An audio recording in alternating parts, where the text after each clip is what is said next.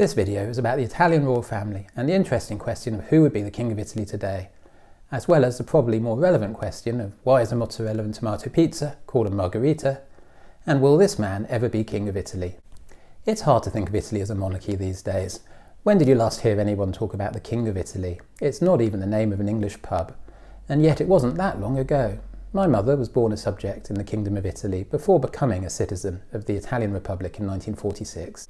The first King of Italy was Victor Emmanuel II. Italy was united under the royal family of Savoy, a small kingdom at the foot of the Alps with Turin as its capital.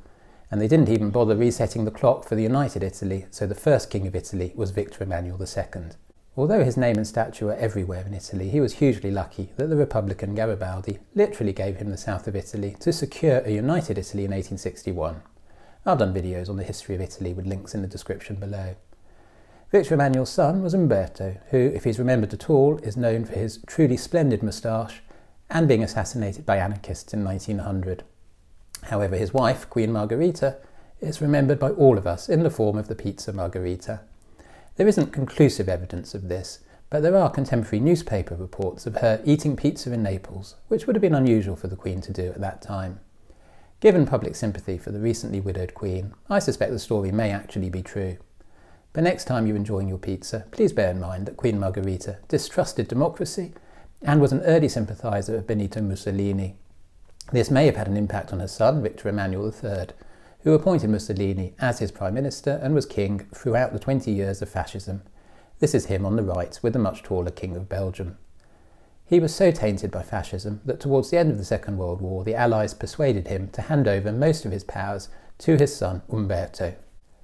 A referendum was held in June 1946 in which around 54% of Italians voted for a republic. Umberto had expected to win and initially refused to accept the result, citing irregularities. As Italy had been split along north-south lines in the referendum, there was talk of him proclaiming a monarchy in southern Italy. But in the end he relented and went into exile and into history as the May King. His reasoning is not entirely clear, but it does appear that he wanted to avoid a civil war. The Republic repaid him with a constitution which banned him and his heirs from entering Italy and abolishing royal titles. Umberto went into exile in Portugal and died in 1983, still protesting about his exclusion from Italy. Umberto had a son, Victor Emmanuel, who is still alive in his 80s. Not a man to pander to public opinion, he worked as a banker and arms dealer, and famously said Mussolini's shameful race laws were, quote, not that bad.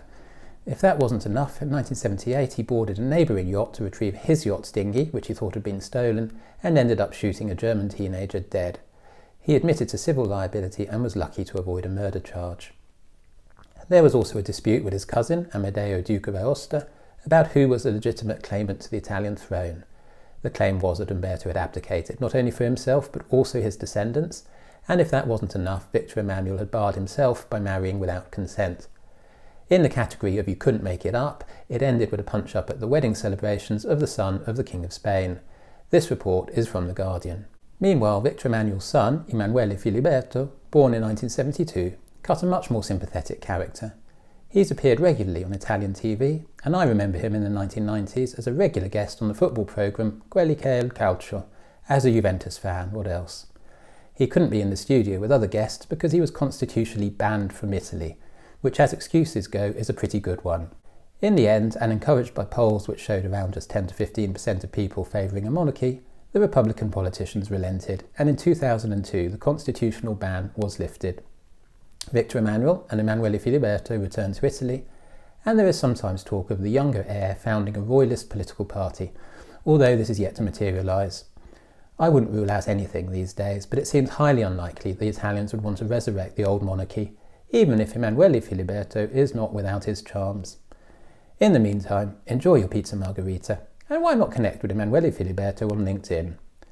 I hope you found this video interesting. If you did, please do subscribe. In the meantime, I'll see you soon.